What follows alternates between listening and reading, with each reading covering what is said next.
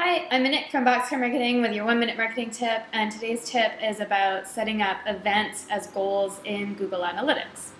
So most people know that they can use a URL destination or time on page or pages per visit as a goal, but they don't know that you can now set an event as a goal.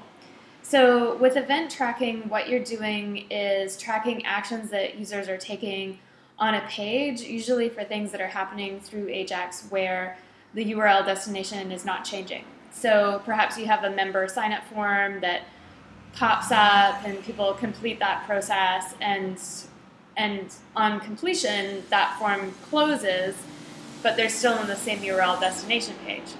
So if you want to track that member registration as a goal because you have business goals associated with that, then what you want to do is just take the next step. You've already set up event tracking. Now go to the goals section of Google Analytics and toggle to event and then set that event as a conversion so that when you're looking at your goal conversions in Google Analytics for other things that you're tracking in other ways related to business goals, you've got that all in one spot.